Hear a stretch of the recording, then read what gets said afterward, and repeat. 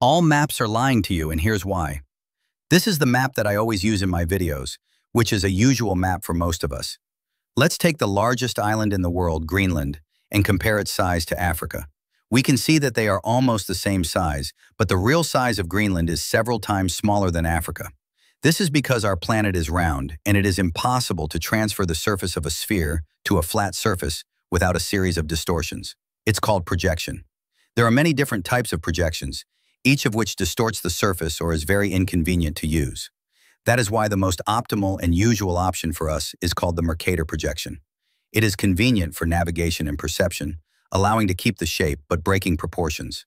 Countries that are closer to the equator have more correct sizes and proportions, but the further from the equator, the more the countries stretch upwards and distort in scale. Here is a visual example of what countries would look like in real proportions. Countries away from the equator are actually much smaller than we see them on a map.